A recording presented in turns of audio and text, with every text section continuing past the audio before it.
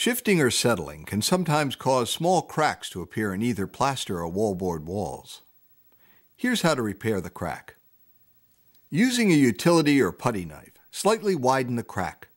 A wider crack will give the patching compound a good holding surface. After you've widened the crack, blow or vacuum out all the loose material.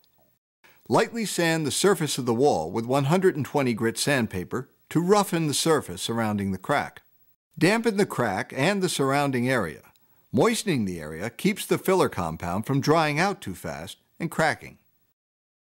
Using a 2-inch putty knife, spread spackle into the crack.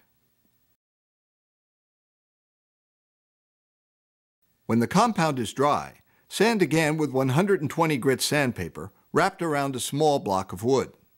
If there are still imperfections, first wipe the repaired area with a damp sponge to moisten the surface, and then apply compound with a 2-inch putty knife and allow to dry. Sand again with 200 grit sandpaper, and you're ready to prime and paint the finished repair.